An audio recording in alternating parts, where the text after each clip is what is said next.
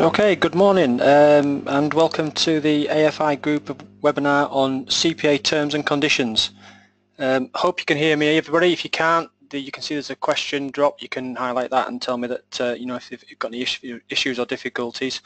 My name is Brian Parker. I'm the Business Development Manager for the AFI Group of companies. I sit on the technical side and offer support to the group. So the chosen topic today is CPA Terms and Conditions, and really, what are you signing for? And you know, appreciate you and thanks very much for listening in. It's a difficult topic because I think we've all gone on holiday, we've all bought something, and you know, and you click on the bottom of there where it's car insurance, or you know, what are you actually signing for? And you know, and how many of us can be guilty of actually not reading the small print and not actually looking at what we actually were signing for? And what the, you know, what potentially are the misgivings a little bit later on should something potentially go wrong or somebody asks questions. Talking of questions, if you do have any questions, you know, please feel free to ask them. I do often get questions sent afterwards. You know, for those who don't want to ask questions during the webinar, you can just type your question in there. I'll endeavour to do my best to answer them during the time, and those, of course, which I can't answer during the webinar, and I may need to go away and just have a look at it and research something, then I'll come back to you. I'm aiming to do this webinar and finish this webinar in around about 45 minutes, and then with a little short Q&A at the end, and then bid you farewell. So, you know, appreciate you listening in, and yeah, let's hope we can go through some. There's a little bit of a learning curve, hopefully, for you, some of you in the room, in your places of work, and hopefully you'll get something out of today. So forgive the picture. But a little bit about myself. As you would expect, I've got the various safety side of things, but I do sit on quite a few committees and groups which represent MEWPs in the industry, namely the Strategic Forum Plant Safety Group, which meets 2 or 3 times a year. That's a CPA-backed group in collaboration with IPAF. Also a BSI committee member for the rewrite of the BS 8460, which is the code of practice. We've just kind of finished that, and it should be coming out for public comment in the not too distant future. IPAF, I've sat on IPAF now for as many years as I've been an instructor, really. So you know, being training committee chairman, and as you would expect, you know, I'm heavily involved with that, country council member as well. I'm also involved with PASMA training committee. I'm the vice chairman, and the Higher Association Europe Health and Safety Technical Committee, and various other little things there. So as you can see, so that's enough about myself. Agenda today, quite an in-depth agenda in that sense. You know, I'm going to try and translate what we've got, these T's and C's, into a simplified form. You know, and what terminology is actually used. Sometimes it can be, you know, is that for me? Is that for them? You know, highlight main points. The CPA, you know, where it protects the plant owner, the company, hire company, and what it means to the owner, and obviously what it means to your good selves as potential hirers, and the limitations of your responsibilities. You know, including any equipment that you hire. And we're going to go through these areas here that you can see there, and hopefully you can get a feel of what I'm trying to look at. So, first and foremost, some of you may have heard of the CPA, Construction Plant Hire Association. These are basically, this is the CPA itself has been in existence since 1941, has over 1,600 members in the UK and Ireland and such, and with premises in London, permanent staff, experienced employees.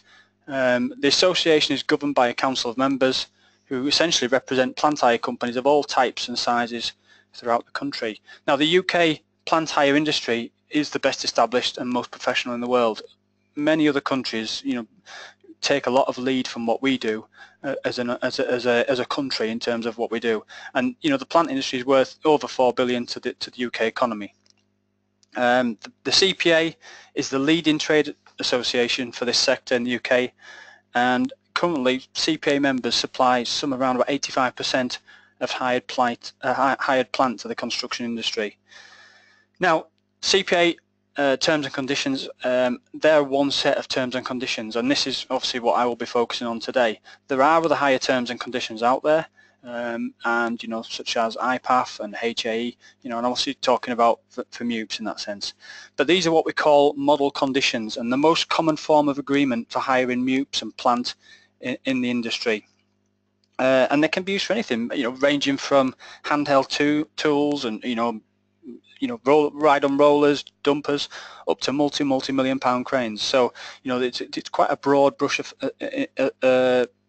sort of cover they call.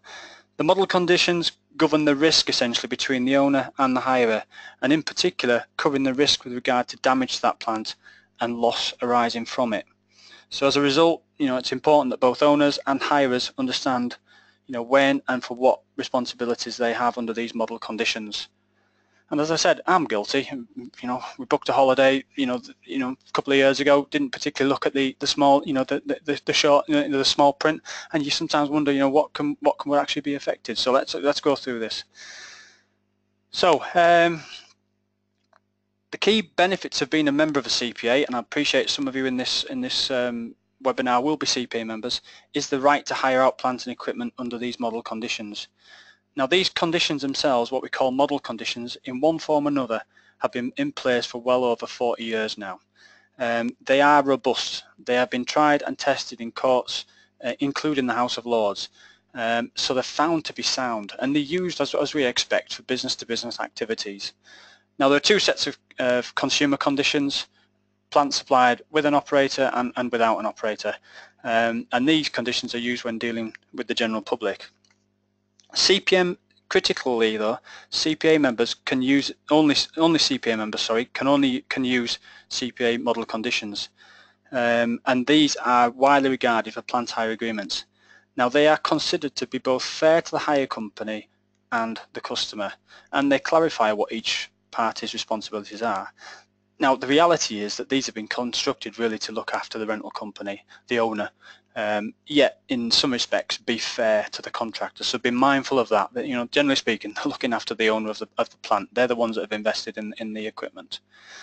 As with any types of conditions, you're going to get some definitions, and it'd be fair to say it'd be daft of me not to go through this, because if I refer to something a little bit later on, then you won't know or understand what I'm really sort of reflecting upon. So owner, so for the purpose of today's webinar, AFI-Uplift are the owner. We own the MEWP. The hirer includes, obviously the company, the firm, the person, corporation, whatever, but it also includes any successors or personal representatives, or even if they're taken over by another company. So like we've seen in the past, companies unfortunately gone bankrupt. The responsibility for any hire then passes on to the people that buy them, and any machines that are generally on rehire. So we could have machines on rehire, are generally agreed separately in writing. Contract, for the benefit of this webinar, this is between the owner and the hirer of the machine. Now plant itself, and you'll see within the model conditions, they don't say excavator, they don't say crane, they don't say MEWP, they say plant. So essentially plant is any equipment which has been supplied. So yeah, we can go from a drill up to multi-million pound cranes, as I said earlier. From a MEWP perspective, it can include all sorts of aspects of the machine, so ancillaries that we have on the machine, such as generators, inverters, pipe stands, cradle stands, anything that is used and supplied with the machine. So when a machine is delivered to you on site, and I've heard of this in the industry before, where a customer said, owner has said the generator is fitted to the machine, and you then suddenly receive a bill for £1,000, £2,000 because the generator wasn't there. At that point, you kind of questioning, well, was it actually fitted to the machine? So we'll go through some of these little sort of potential issues a little bit later on. Working day, fairly self-explanatory in that sense. There is a bit of a clause in there for if anything ever changes to a typical working day, but not to worry too much about that. Hire period, many people are unaware that the hire starts for most plant the moment the machine leaves the owner's depot. And doesn't finish until the machine actually returns to the depot. So in this case, we've loaded a machine in our depot, in our London depot. We've loaded it. As it actually leaves the gate, it's actually on hire to yourselves. And there has been occasions before where issues have happened on the transit roads. Machines have fallen off. Not just for our company, for many companies. In the 10 years I've been with AFI, we have had issues, where things have happened. But you've got to look at that in its entirety, and what you tend to find is that most hire companies, generally speaking, you have to pick up the pieces yourself. You can't suddenly go onto you as our customer and say, well, it's fell off on the M25. It wasn't even on your site. Consumer contract, just to be clear, we do not hire to private individuals. We do company to company.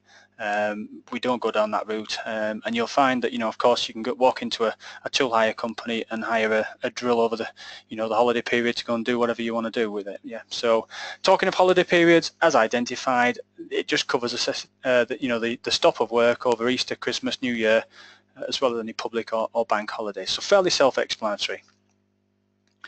Okay, right, so before we go any further, I'm just going to ask a couple of questions, and this is where really I want a little bit of interaction from your good selves, yeah? So, a machine causes damage to a third-party wall on site. The MEWP is in good order and being operated by a trained and competent operator. Who is responsible? So I'm just going to launch a poll. You should be able to see the poll now, and what I want you to do, just click on the one that you think is the right answer there.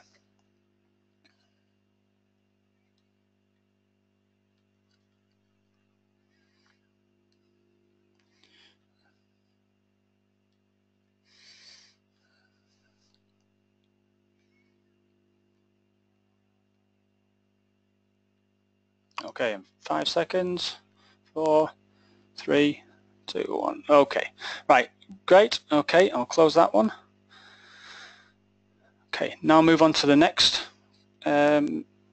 question, and you just have to forgive me because I have to just go onto this system that we have. So, who is responsible if the MEWP is stolen? So you'll see now another poll. It's only 4 questions, ladies and gents.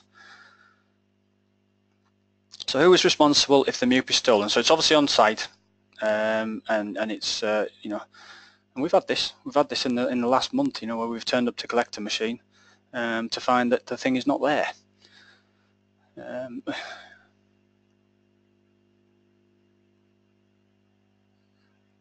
Okay, I think that's it. I've got 100% there. I can see when you've got 100%, so participation.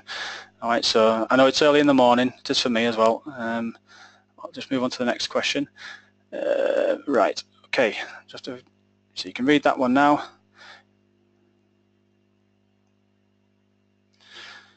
So machines cause damage to a third-party wall on site. Oh, hang on, I've just jumped back to the wrong one, apologies. I know what's happened there. Sorry, let me just jump past. You have damaged the MEWP on site.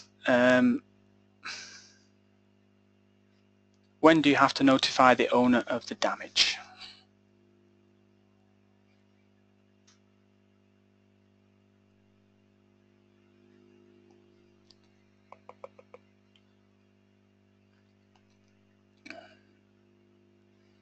Okay.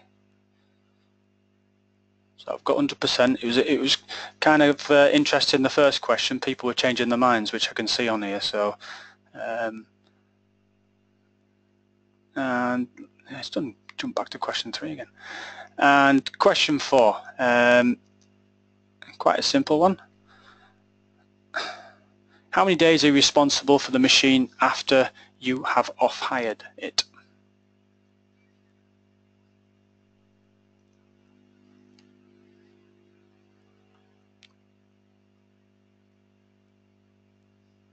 Okay. Oh, we've got some changes going now. I'll give you 10 seconds.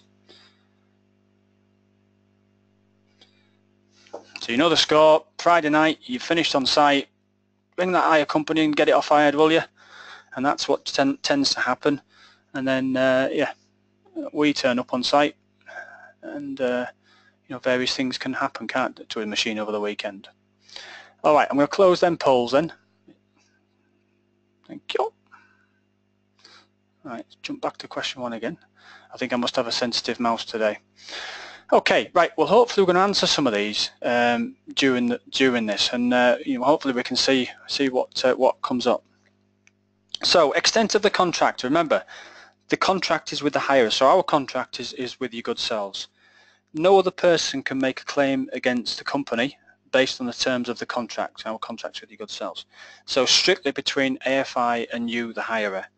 This allows the hirer then, if it's bought by another company, then they take over the machines and then they then become responsible as the hirer. So you can't enforce your own terms and conditions later on, all that sort of things. Now, one of the things that in terms of this is acceptance of plant on site. The last in contract law, the last piece of paperwork is deemed to be the legal piece of paperwork. Now, most hire companies, and I'm talking broadly, I've worked for quite a few, are wary, and I'm being very open with you now, of written customer orders which state that the hire is under their terms and conditions, and we're always wary of it.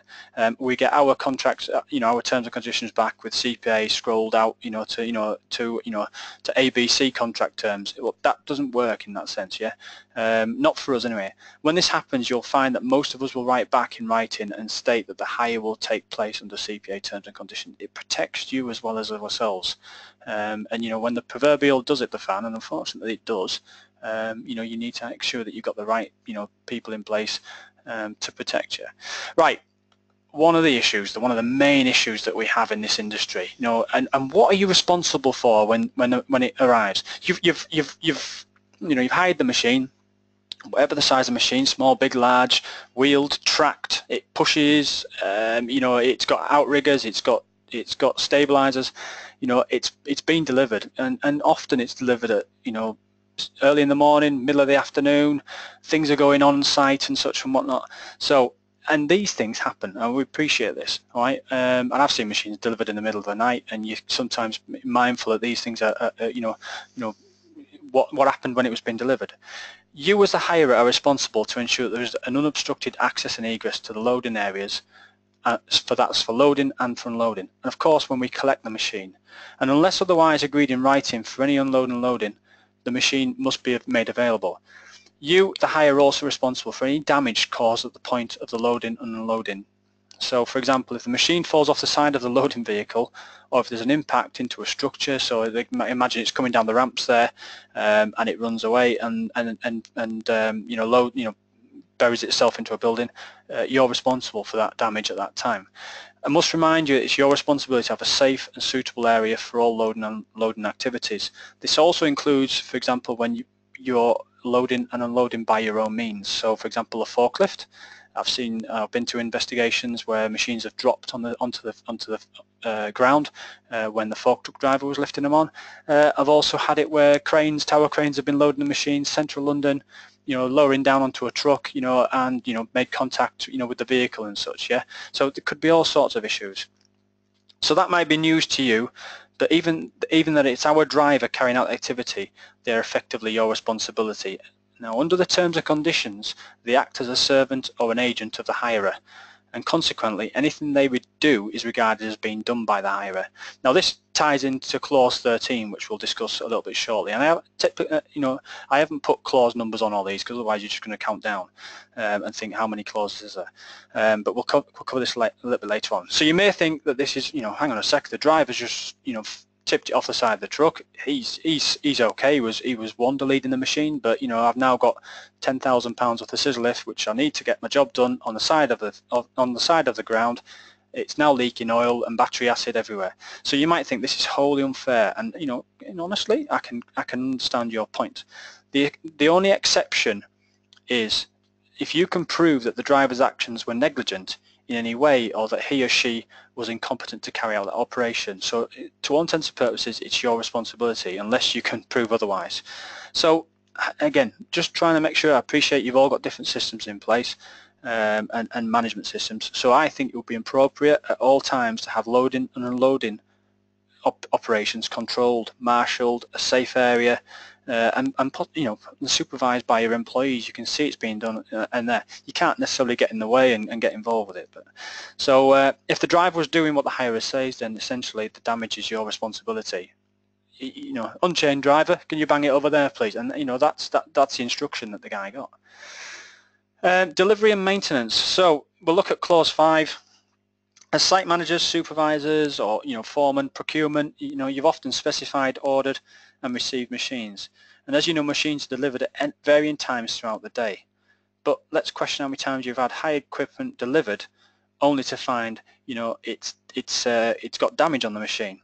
Now sometimes this damage is identified upon delivery, but often it's reported a few days later by your operator, site team, or you know, by a site inspection. You know, who's cracked that guardrail?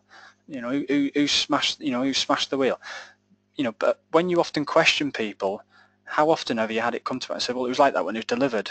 Okay, my point is that damage is damage. It's got to be identified as soon as possible, and often it is identified at the end of the hire period, which is too late. The hirer under clause 5 cannot claim that the damage was like that when it was delivered unless they have contacted the hire company, and we have it within 3 days of the hire start. All right, so you know, you've got to point out the damage. Now if we supply an operator in one of our truck divisions, then you've got 4 days. One initiative we have taken is delivery drivers now take before and after photographs, and this has significantly reduced you know, issues in this area. The other issue potentially is where there is a fault, a design fault, or something that which you know, couldn't have been seen at the time. Now we appreciate your teams are not service engineers and mechanics, so if by design there's a fault on the machine, you know, you could never be held responsible for that, because to all intents and purposes you wouldn't know, you know, that the machine was supposed to have, you know, this you know, defect on it. The hire is also responsible for keeping the machine in a safe state and it's used correctly. So one of the things that you would expect, of course, and if I use IPAF as an example, that the operator is competent, and it's got to be returned as delivered. We accept that there's going to be fair wear and tear. But then of course then the next thing you've got is a bit of what we call negligence. So as you know, under health and safety law, you have a duty to provide training and also familiarize your operators on work equipment, which includes MEWPs. Failure to provide a trained operator to operate the machine could be very costly in terms of liability of the machine, but also in terms of risk of harm. And when I mention the word harm, those of you in the room that will know this, is the health and safety sentencing guidelines. So it doesn't necessarily anything have to have been hurt, injured, it's the potential for harm, and these new sentencing guidelines can have massive implications on companies. All right, so we'd expect battery machines to be charged up, we'd expect diesel machines to have diesel in them, and many occasions where collection has failed because the hirer, you know, has ran the machine, you know, dry of juice, there's no power in the batteries, and you know, we've then either got to go and get an engineer to come in to bleed the system, or you've got to charge the machine up, which effectively you know, renders the collection you know, null and void. You'll find that you may get a charge for aborted deliveries and such like that. So the hirer also as well, you've got a responsibility to inspect the machine before each use, and of course if there's a fault on the machine, report the fault immediately. The hirer though, if you continue to use it, then you are then going to be responsible for any damage or accidents as a result of continuing to use it. How many times you may have seen, you know, guys that are doing you know, painting or, you know, plastering or fire protection, these all sorts of you know, gubbin that sort of gets in all over the controls. The fact that you have maybe, you know, covered a decal, which is a sign on the machine, on the controller, you know, potentially that could be, you know, catastrophic to an operator. And of course you've got issues in terms of, you know, if there's a leak of hydraulic oil and you've used it for several days in that condition, then, you know, you don't come back, you know, shouting at us about the floor condition that you've damaged. Of course we're going to supply the thorough examinations and any sort of pre-delivery inspections.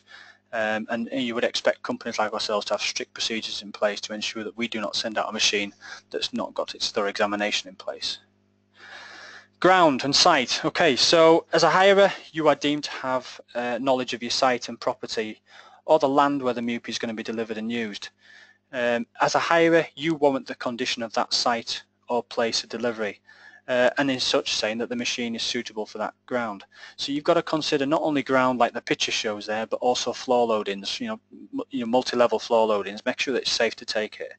If in your opinion the ground is soft or unsuitable for the MEWP to work on, to travel, be transported across, then you've got to supply suitable timbers. Now it says timbers, it's suitable supports. It could be road track, it could be trackway, it could be all sorts of materials that we can do to make the machine, ensure the machine is safe and sound. And you've got to lay them in a suitable manner to ensure the machine can be traversed across properly. If we supply any timbers or anything like that, they are provided solely to assist you as the hirer into your duties.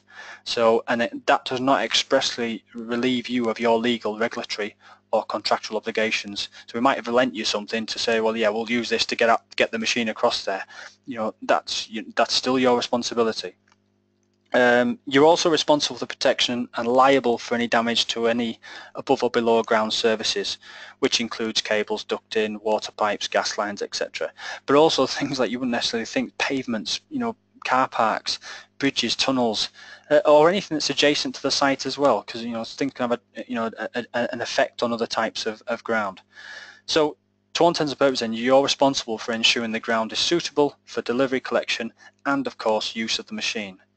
Now, if we, as an owner of the machine, carry out a site survey on your behalf, then the responsibility switches to us, unless within our site survey we exclude the condition of the ground in our survey recommendations. I've been to do site surveys before, carried out site survey only to find that somebody said, well, I can't tell you what's under there because I haven't got any plans. So I will just put on my drawing, in my information, my camera, that I cannot survey the ground, but that should warrant further investigation to make sure it can take the weight of the machine. And then of course I would supply the point loads, gross weight of the machine, and any sort of dynamic side of things. It also covers the fact that if we supply pads for use on our machines, again, we do not relieve the hirer of their responsibility. You've still got to make sure that the outrigger pad is sufficient.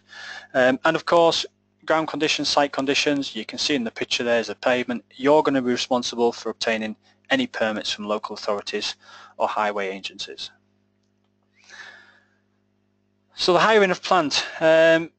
In terms of liability of a driver or an operator when they're supplied, if the operator or a driver supplied with the plant is required, then the operator is competent of the operation of that machine.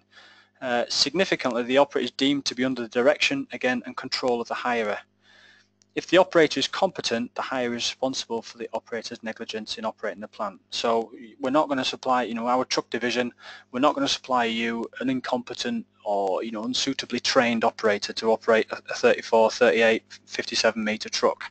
So to all intents and purposes, we're working for your good selves. In terms of this, again, remember what we said earlier: the truck driver, the load and loading. These truck drivers or operators, again, in connection with their employment but working on the MEWP, be regarded as a servant or agent of the hirer.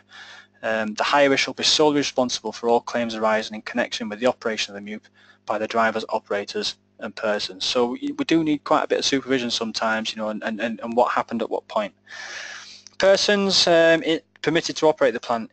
In situations where the hirer allows somebody to operate the plant, that hirer shall not allow other persons to operate that plant without the owner's written consent. So let's just say, to all intents and purposes, we've supplied you a big track mounted machine. We've brought you've hired it with an operator. The operator has to nip out to the go answer the call of nature, and somebody jumps in the machine. Because you've hired it with an operator, nobody else is allowed to operate the machine. And equally, our operator is not allowed to go and operate any of your equipment. So I'll jump on the forklift and just move that for you. Again, it's a big no-no. Yeah, that can happen, I will say, but it has to be agreed in writing. We need authorization, etc. In terms of claims, within our truck mounted division, as I said, we'll always depend on the size of the truck, provide an operator with the MEWP. And again, if we do, remember, these are highly trained operators, and they're both familiar with the machine. However, if there is an accident or damage caused by the operator, then it is regarded as the hirer's responsibility. and it's also regarded the operator as effectively your employee. And that's why a lot of when we do the truck side of things, we have damage waiver and all risk. Okay, this covers, basically helps to cover some of the costs included. Okay, breakdowns. Any breakdown, no matter what it is, unsatisfactory working or damage, must be notified immediately to the owner, and this must be confirmed in writing, and moreover we have to acknowledge it. So if you're going to notify a breakdown at 5:30 on any evening, it's potentially not going to be seen till the next day. The owner, essentially, in terms of downtime, we avoid consequential loss, such as loss of profit, provided the plant is in good working order and the operator is competent. So if for example we've hired a machine, the machine has broken down, the machine is in good working order, machines do break down, then breakdown time will only be considered from the time and date at which that written notification is received and acknowledged by the owner. We will not pay other companies for equipment that stood idle. For example, a crane stood idle, a steel erecting contract. It's hirer's responsibility. We are responsible for breakdowns due to fair wear and tear, but we are not responsible for consequential loss from the hirer or third parties. Bad weather. For stoppages signed, we live in the UK, we know the score. We cannot be held responsible for this. It's out of our control. I do accept that sometimes commercial decisions are taken, but that is always at a director's level. And we've seen, again, we've seen many cases before where, tyres and things like that have been changed incorrectly by hirers. Wrong type of tyre, wrong grade of tyre, massive effect stability on the machine. So we accept that tyres will get changed, but if we're gonna do that, we are going to be responsible for it. We need an order number from your goods sales, and we'll make sure that the tyre is replaced at the right time. You're also going to, as you would expect, be responsible for costs due to damage and vandalism. We've had quite a few over the years. I remember once, couple of good sort of 5-6 years, being woken at 2 in the morning. I was on standby at the time, and only to be told we had two 45-foot booms driving into each other in a car park in Tesco's down in Wales. I live in Leeds. I didn't know what I could do from that point in time, but of course it's hirer's responsibility. They left the keys in the machines, so you appreciate the amount of damage that was caused there. I think the policeman said they were jousting. But, there you go. In the terms and conditions, it was also referenced to more than one machine hired as a unit. And if you've ever seen that, it's relevant. All the machines have link controls. Generally speaking, these are for a very specific task, and it's extremely rare. Owners and hirers liability side of things. So if we, in terms of things that are out of our reasonable control, if we didn't directly cause the problem through our actions or inactions, then put simply, we are not liable. We will not accept any claim for loss other than to credit the hire of the machine for the time it was broken down, and again that's going to be under wear and tear. The hire will always be responsible for safe use of the hired plant, and again remind you that you're liable for the damage or injury caused by your operator's negligence. Okay, so making sure the person that's operated the machine is trained. Only last week we had one of our spider type machines involved in a tip over incident where an operator used the machine, and then somebody who wasn't trained used the machine after that, and that caused a serious incident. Thankfully nobody injured, but these things do happen. Okay, the hirer will pay for any damages to the machine and claims from third parties from the use of the machine, including damage and injury. As a hirer, you're also responsible for damage to any property. This also covers any claims while collecting and delivering, except on the public highway, unless we've been directed to load and load on the public highway. So sometimes we'll get to the site, you haven't got a safe area for us to unload, and you'll then go and tell us, yeah, you've got to unload on the road. That can all sorts of issues happen there. Whilst the machine has been repaired, the hirer will pay generally a reduced rate for the hire of the machine, and normally it's the 2/3 of the hire rate. And generally speaking, this applies to vehicle-mounted platforms. The hirer is not responsible for a damage or claims whilst the machine is being transported by us or being transported on the public highway. Again, very little you can do in that situation. Notification of accidents. You've got to notify us immediately of any accidents or incidents and confirm the details in writing. And this, of course, includes damage to property and, of course, injuries to people. It must be done within 24 hours. It's critical on that in that side of things. I can say, all from experience, all too often we found out too late, and this hampers any issues, investigations, and such. And the hirer cannot promise any payments to a third party on our behalf without our written consent. So the machine's been working away, and it's gone and damaged somebody's wall. Oh, the machine, it moved on its own, it ran on. I've been to all them type of investigations. Again, we will never pay out without our written consent. Rehiring. In terms of that, the hirer cannot sublet or lend or hire the machine to anyone else without our permission. And the hirer cannot take the machine to another site unless we agreed. We've had machines before where, as you would expect, that there's 4 machines on site and there's 30 contractors on there. People jump on them to go and use them. If essentially it's lending, isn't it? But I'll tell you now that the onset of these smart cards now, you'll see from future machines you won't be able to do that, because it will only be authorized users that can use that piece of equipment. And also we've had machines that have been taken off site to be taken to another site. Essentially it's moving the machine without our consent, so that can cause no end of issues when we're trying to collect and recover our machines.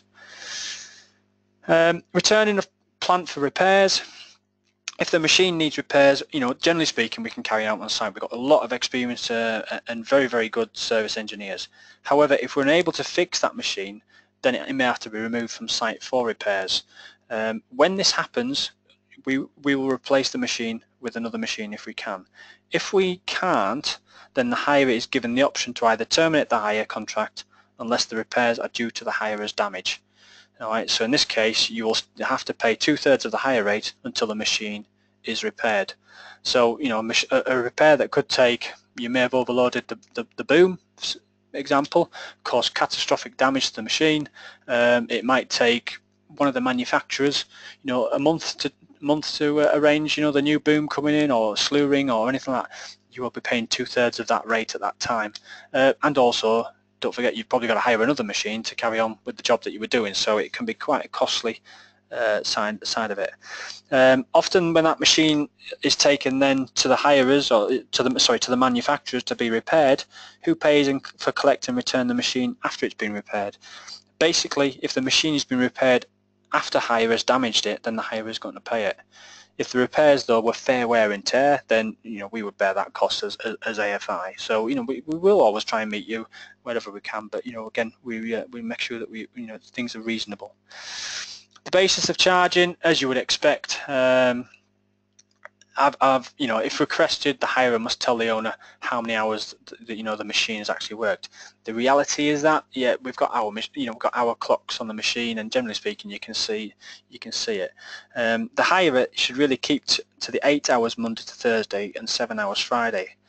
And as I said, with the advent of this new smart card and machine telematics, it's going to come in the future where the machines can be isolated by ourselves when required. So we could switch the machines off, in few years time, when it becomes more prevalent in the industry, you could switch the machines off at 5 o'clock on a Friday night and make them start at 8 o'clock on a Monday morning should you want. So they're some of the issues that we are getting as an industry. So this, as it says, this will make sure that things are reimbursed properly. Okay, downtime to punch and replacement, it's got to have 2 hours. We always try and get there in time. But again, we won't reimburse you for any consequential loss arising from a breakdown. Okay. As we charge in days, then part days, start and finish, these days are generally charged as full days. Again, these are open to commercial decisions in that sense. The hirer is responsible for punctures, but can ask to be charged at 2/3 rates after 2 hours. Generally speaking, this is on the truck mount side of things. Okay, so if something's gone down on site, you may, you're trying to get a truck tire. It can often take longer than 2 hours to get a new tire there. Plant rates, okay, it's in there. Full days are charged unless agreed on hire. Saturday and Sunday, where we generally, you often find that, Sundays are, generally speaking, we accept that the machines are going to be used. There's no charge for weekend unless the plant is worked. Weekly and monthly rate is charged irrespective of hours worked. And all-in rates will be charged the minimum agreed price regardless of the hours worked. You get suspensions as you expect over the Christmas period, over Easter, etc. So we accept that. There's no point bringing all the machines back into the depots. Often it's carried out where the machines are kept in the end. Okay, the hire start date is the day the machine is delivered. If the machine is used to be used that day. So essentially, in other sense, it's the hire start date was. Let's say tomorrow, 31st of March, and today it's the 30th of March. We've delivered it today. You're on site and you use it today. Essentially, the hire start date will start today. Sometimes, again, we agree delivery early, and that's often sometimes to help you out, to help us out, to make sure that your guys and girls are able to operate, first.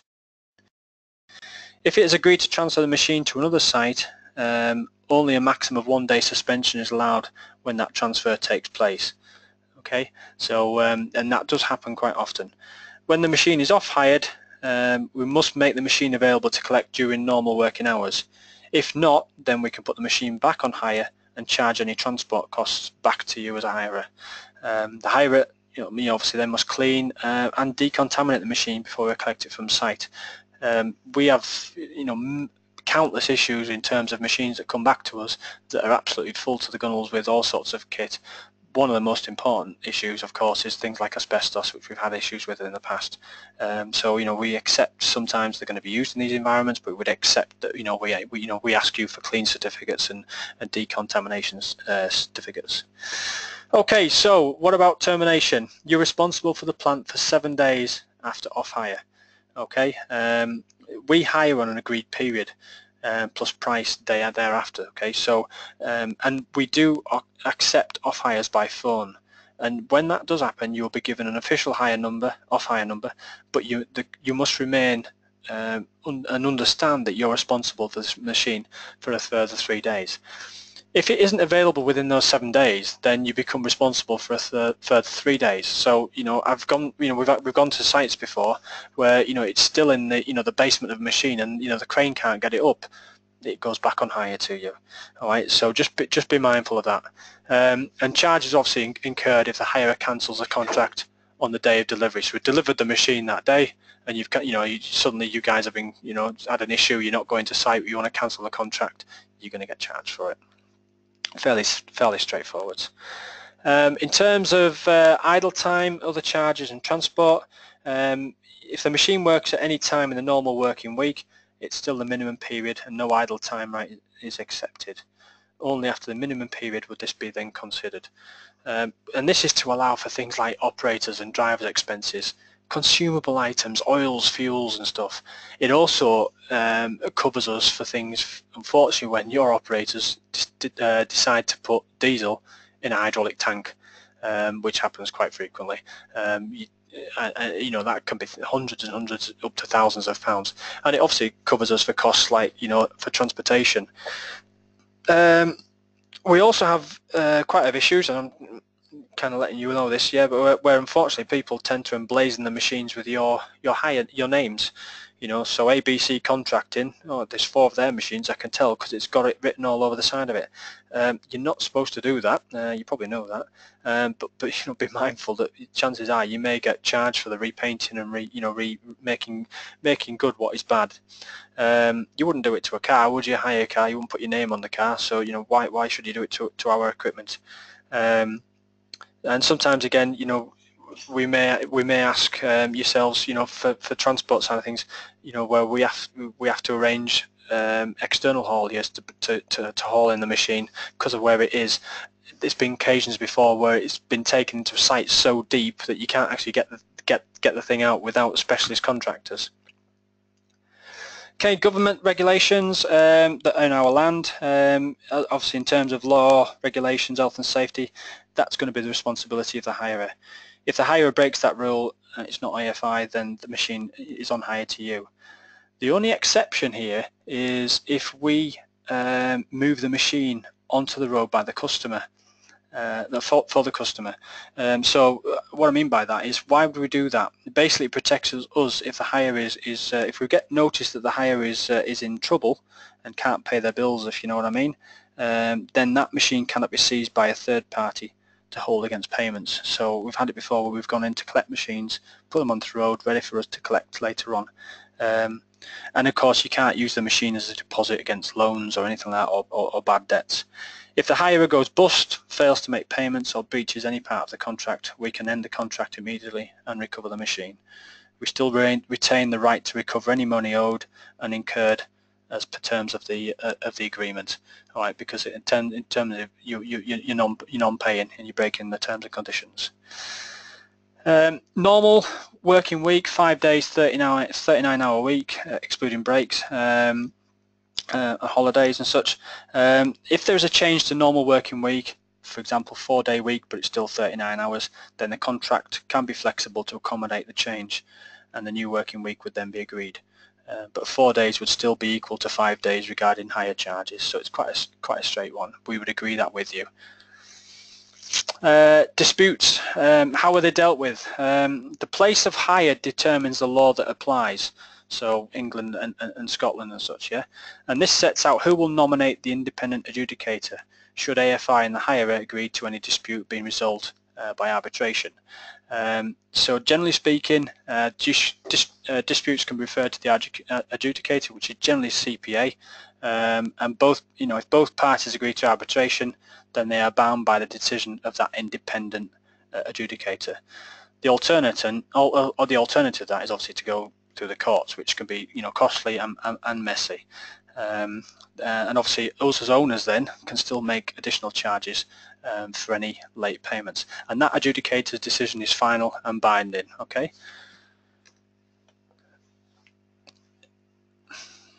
Obviously, in terms of, I say, late payment charges, again, it's interest, it's all sorts of things. In terms of severability, the hirer pays for any fines incurred by the owner, which protects the owner. If any of the clauses that are in the terms and conditions are found to be unlawful, void or unenforceable, then the clause will be deemed severable and will not affect the validity of the enforceability of the remaining clauses. And this is to the extent that's permitted by law. Okay, adjudication, which I mentioned earlier, is rapid, it's cost effective, and it's a means of resolution with the decision being given within 28 days. It's also a lot simpler and a lot more cost effective, than going through the courts. Sometimes we do stick to our guns, but you're gonna find that you probably wish you'd gone through the CPA adjudicator. Okay, so what we've discussed today then is some of the standard hire terms and conditions in the plant hire industry, and only CPA terms apply. And acceptance of plant on site implies acceptance of all terms and conditions. So if you've signed for the machine, you've accepted the T's and C's. The hire responsibility for loading and loading, safekeeping, knowledge of ground, site conditions, operation of the equipment, etc. The fact that you've got to notify us immediately of any accidents and in writing within 24 hours, and incidents, of course. You remember, you can't lend the machine or take the machine to another site without our permission. We will allow you to take the machine to another site, but we've got to know, because it's our piece of equipment. How the charges and rates are calculated, the higher rate period, terminations, changes and government regulations. Obviously, the Article 50 change was signed yesterday, so no end of issues may happen there in government regulations in the near future, and I'm sure that will all come out. And of course, disputes and severability. So just going to go back to your questions, so a machine causes damage to a third party's wall on site, MEWPs in good order and being operated by a trained and competent person. Who is responsible? So if I just get the poll up, I just want to go through that, and if you could just answer, or have another go, see what you think now. So if you could just answer them. All right, so yep, 100%, you're all right. It is the hirer. Well done. There was a big change earlier. Earlier on, we had operator being responsibility, and we even had the owner. It's not our responsibility, it's your responsibility. So it's on site in your place, it's going to be your responsibility. Well done.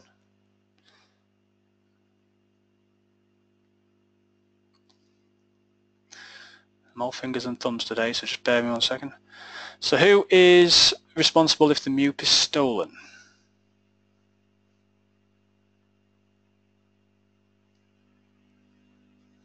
All right.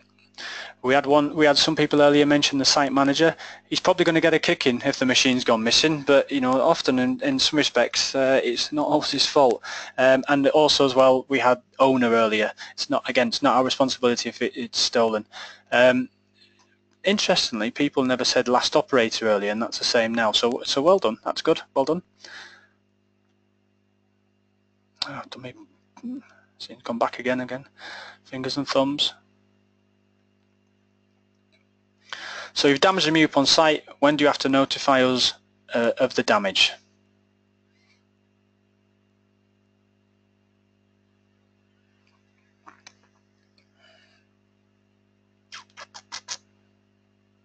All right, think about it. When do you have to notify us of the damage? Give you 5 seconds. 4, 3, 2, 1. Just conscious of time, so I'll close that there.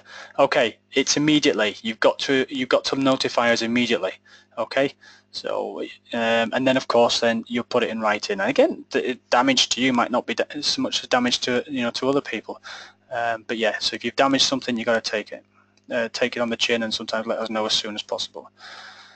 And how many days are you responsible for the machine after you've off-hired it? Might help if I launch it.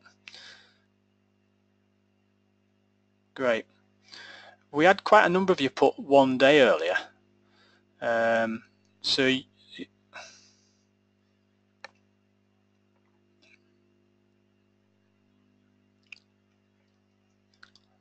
everybody voted? You're not all voted. I can see the polls. Okay. Yep, all voted now. All right. So you are responsible for 7 days. Okay, so I'll close that now. All right, but generally speaking, you've all improved there, which is really good. And it's only just a little tongue-in-cheek type thing. So yeah, so if I just go through that now,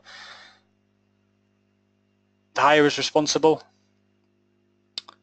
The hirer, sorry, yes, you are responsible. You have to notify us immediately, and you are responsible for the machine for 7 days. Okay. Now, I'll just have a quick look at, and you just have to forgive me while I just make something. You can't see it on your screen. When a MEWP is used for stripping out ARB panels, how do you ensure it's been cleaned down properly before it goes on rehire? Goes out on a rehire. All right, from our thanks, Graham. From our, if it's been so, I'm presuming you're talking about asbestos panels there, insulating. In terms of that, when it goes on hire, we, generally speaking, we don't know who it's going to. We have a general inkling of what the company that we're hiring it to is going to be doing, and what we will generally ask for is a clean down certificate at the end of it. And if they've issued and provided us with a clean down certificate, then we are happy to say that is being cleaned down. We did fall foul of this a couple of years ago, which I was involved with, and that was even the HSE got involved with it, where it was blue asbestos in the machine, and that was from a demolition company who didn't tell us what they were doing. Michael's asked, what are the hirer's main risks when hiring MEWPs? I think that's a really good question, and hopefully I've identified it. You obviously asked the question a little bit earlier on, but we're clearly loading and loading. Often it's unsupervised, and don't forget, main opportunity really to have a look at the machine and view the machine, have a wander around it. We are getting so many more people now where MEWP managers, MEWP coordinators are taking pictures of the machines to make sure that when it comes back, it goes out on its it's arrived on your site, your guy's taking the photos. When it's gone out into the project and it comes back ready to be collected, hopefully you can stand there and say it is in good order. Obviously, operating the MEWP after a defect has been identified. So if you've identified a defect, get it reported quickly. That way then you're going to protect yourself should something go wrong. Obviously, failing to operate the MEWP properly, make sure that operator's trained, make sure that they're familiarized, and make sure that they're operating it safely. We know the good operators, we know the guys and girls who'll take a little bit of a shortcut and a risk. Obviously, theft is a major risk. You're going to be responsible for that, where it was parked, etc., etc. And of course, damage to third parties to the MEWP. So I think you could all probably take some solace here from when you leave a machine, often on a Friday night, and you get back on a Monday morning. Is it where it was left? And we tend to find people have jumped on the machines over the weekend to use it. Okay, I think that's all my questions. I can't see any more questions. Oh, hang on, I've got another one here. If hire responsible for 7 days after off hire, when is the machine rehired out by?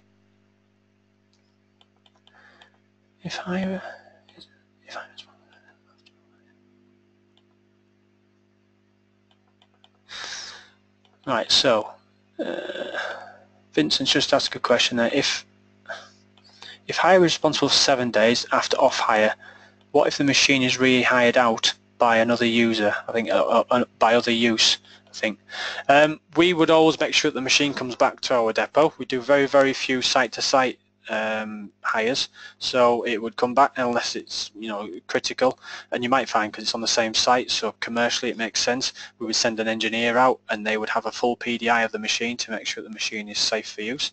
99.9% of the time, all our machines come back to our depot, the post-hire inspected and then PDI'd, pre-delivery inspection, and then ready for another hire. So I don't know if that answers your question, but we do get a lot in the industry. We do get a lot of site-to-sites, and that's often where I find some of the issues in that side. All right, well, that's the end of the webinar. Slightly run over a little bit, but probably about 5 minutes. But hopefully you found it interesting and useful. What will happen now is this webinar gets it has been recorded. It is being run live.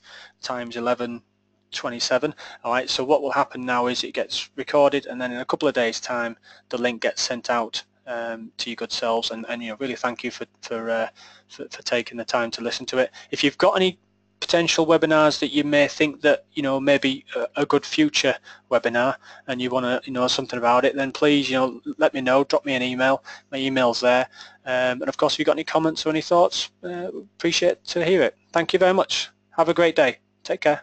Bye.